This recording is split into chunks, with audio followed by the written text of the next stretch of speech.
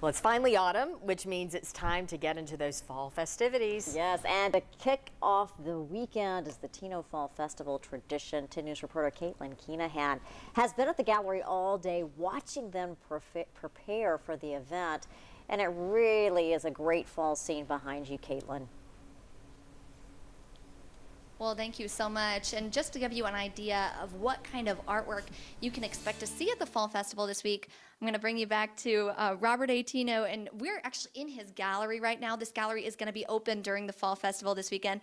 And Robert, you said you're really well known for your artwork of bears. Can you tell me a little bit about this painting next to you? Sure. This one is an acrylic painting, and I've done bears probably for about 20 years. They're one of my favorite animals, and I like to have fun with them. A little bit more abstract, a lot of texture.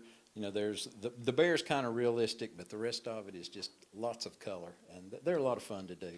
Kind of try to make them happy. Well, it's just beautiful. And can you tell me about this one over here? We can walk over because I know David's going to want to look at it as well. Of course, this is what I love to do a great deal is the Smoky Mountains with the smoke. That's just one of my favorite things. This particular piece is done from the top of Mount LeConte on the cliff tops, and you're looking back.